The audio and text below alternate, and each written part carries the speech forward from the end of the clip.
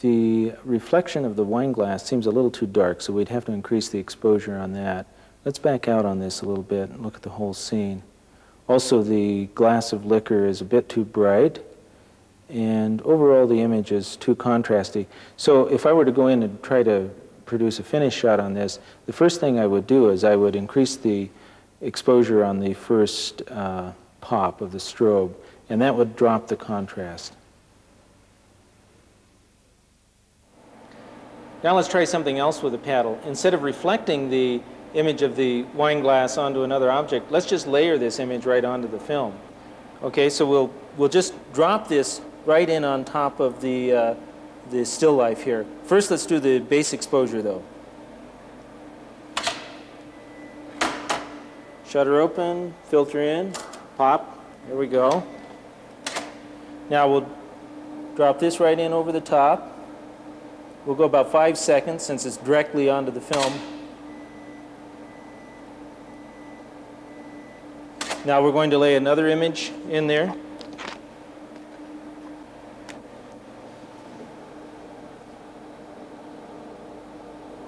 Okay, here we go.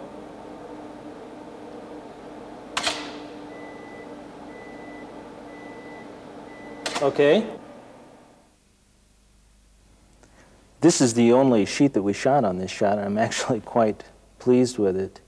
I think that this technique has a lot of potential.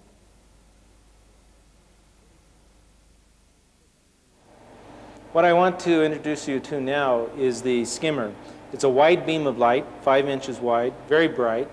I'm going to slip on the hood, and what I'm going to do is use this almost like a potato peeler on this head. I'm going to skim this slit of light around just like you would peel a potato with it, and you can see how it picks up light on the high spots. Okay, let's dim the lights and we'll actually try this.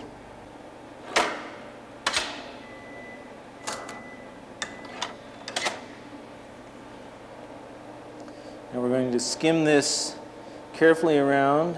Once I get the pattern going right, I'll open the shutter.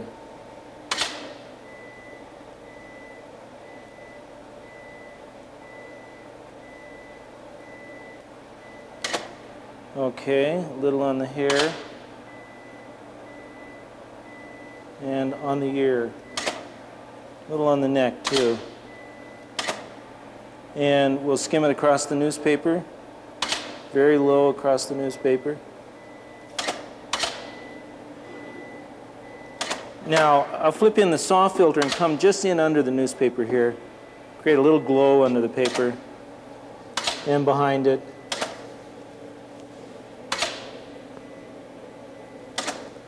And we'll also put some light on the backdrop.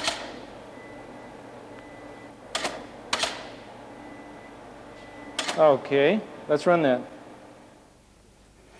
I did 2 versions of the head. This was the first one. It's a bit too contrasty. Again, I would up the exposure on the first strobe exposure, and I'd open this up a little bit. I might even bounce some light from the left side of the photograph in the first exposure. In the second version of the shot, I skimmed the light also from the front as well as from the side. Again, the contrast would still have to be worked on a little bit.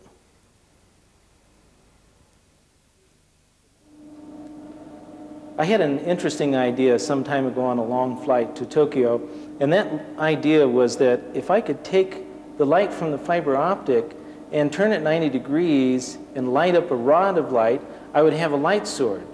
And that light sword would do some very interesting things.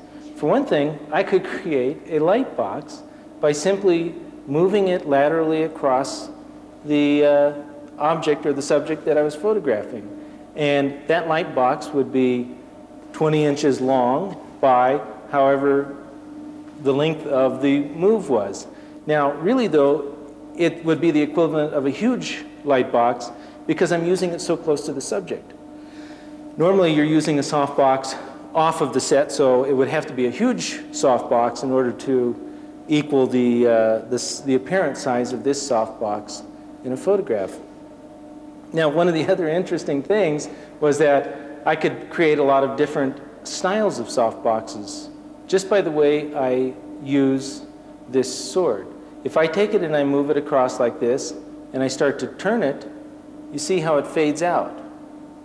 Now, obviously I'm going to be pointing this light towards the subject, not toward the camera, but this is what the subject is going to be seeing and what the subject is going to reflect back at the camera. One of the other interesting things is that I can have the softbox in places that I could never put an actual softbox. For instance, I can put it between the camera and the subject. In this case, the camera and a motorcycle. And you'll see how if I move it across the motorcycle like that, it lights up the chrome very smoothly. It's generally a fairly rapid move, one smooth stroke across the chrome. Now, there are other things, unique things that I can do with it, such as on this motorcycle, I can't put a softbox between the forks to light up the fender. Well, the sword I simply dive right down in with it like this, and light up the fender. Now you can also see what happens to the color saturation of this metallic blue paint. It's phenomenal. It's very electric. If you light this motorcycle with just a big softbox, it actually degrades the color. Look at this tank when I move the light across it. Now, I could take it and just move it like it's a strip light across the tank, and you can see the color of the blue in this. I mean, it's sensational. Now, by taking it and moving it like this, I'm going to create the effect of a softbox being in front of the camera. But one of the differences is that I'm not going to get a silhouette of the handlebars in the tank. The softbox is between the handlebars and the tank. One of the other beauties of this, and I think this is one of the greatest things about it, is that I'm using it very close to the subject. And because of the inverse square law, as we've discussed earlier, only this part of the motorcycle is going to be lit up. I'm not going to be lighting the rest of the scene. Certainly that wall back there will not have any image of it showing on the film, nor would the floor, nor would the seat, only the part that I'm lighting.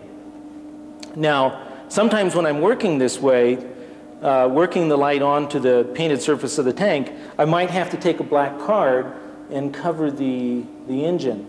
And I would just hold a black card here and I would move it, dodging the chrome on the engine. So after I've painted the light on this, which I find on a painted surface, it might take me, say, 10 seconds at 32.5. The ideal way to do it is to move it rapidly back and forth. If I try to make it one long slow pass, I will never be able to move that smooth enough to get a nice smooth reflection onto that tank. So instead, I build up the image of that softbox by moving it rapidly like that.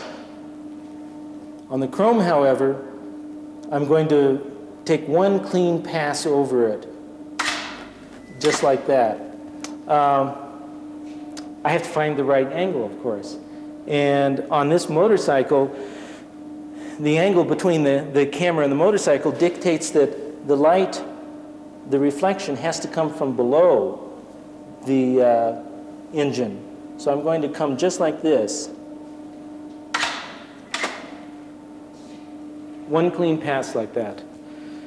Now, another interesting feature is I can wrap the highlight right around the tailpipe. Now, again, you can't wrap a softbox around a tailpipe, but I can wrap this around the tailpipe and therefore wrap the highlight right around the curve of the chrome. If you're trying to light chrome with a softbox that's off the set, you're going to always have a black line on the edge of your chrome. I can also use this to light the seat, the rims, one pass across like that, the pipes, and again I can roll it over the pipes to create a very round light. Let's go ahead and set both of these at 1/2 power. This one's already set there. what we're going to do here is shoot this bike with a medium-sized softbox to demonstrate the difference between lighting it with a softbox and lighting the bike with the light swords. Okay, drop the light.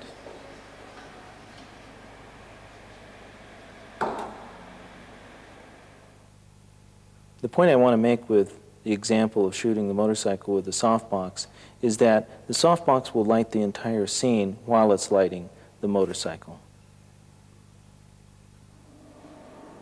Okay, now that we've seen the basic softbox look, let's go ahead and try it with the sword, see what we can get. All right, we're going to start with the tank right here. What I want to do is I want to line it up with the pinstriping on there. Okay, now that I've got it lined up just right.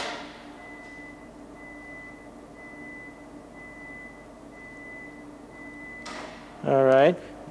Another thing that I want to do is just come in here and give the feeling of a softbox right at the front of the bike.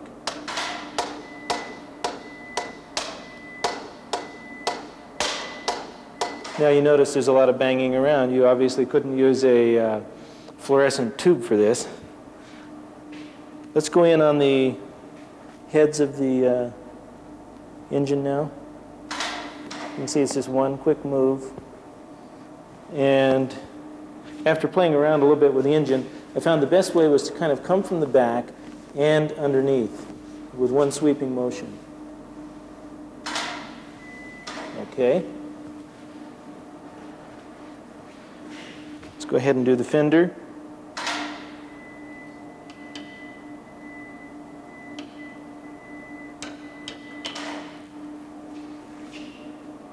Okay. Clay, why don't you come in with a flag real quick? Just grab one of the small ones. And what I want you to do is flag off the tank right in here. Turn it the other way. No, long ways. This way. Okay. Now I just want to take one pass right down the chrome. And you can see how he was just rotating the flag right there. Just like dodging a print.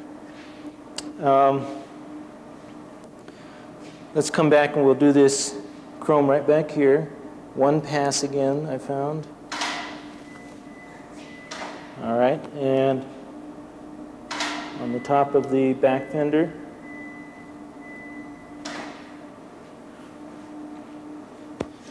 We'll go ahead and do the lights.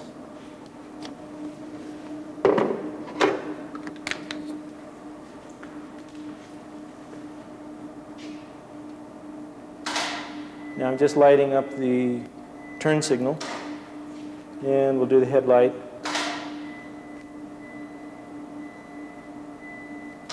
The other turn signal. And we may as well do the reflector. It was around here someplace. Okay. Now, I'm also going to add a little bit of light to the tank. I'm going to go to a little larger mask.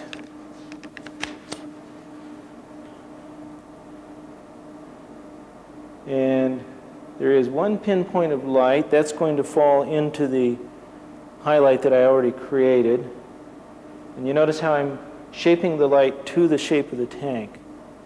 And just finding the optimum, there we go, right there. Just about 3 seconds. Now I'm going to put the sword back on. Actually, this will be the short sword.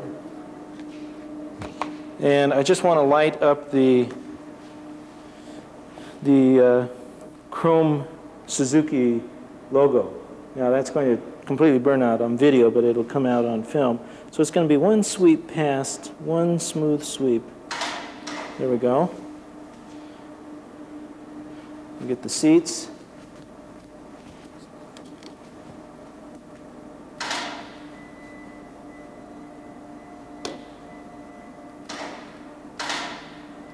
Now let's just give it a beautiful highlight right in this curve.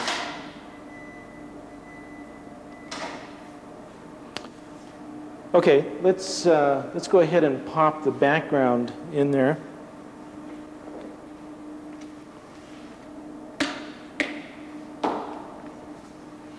There we go.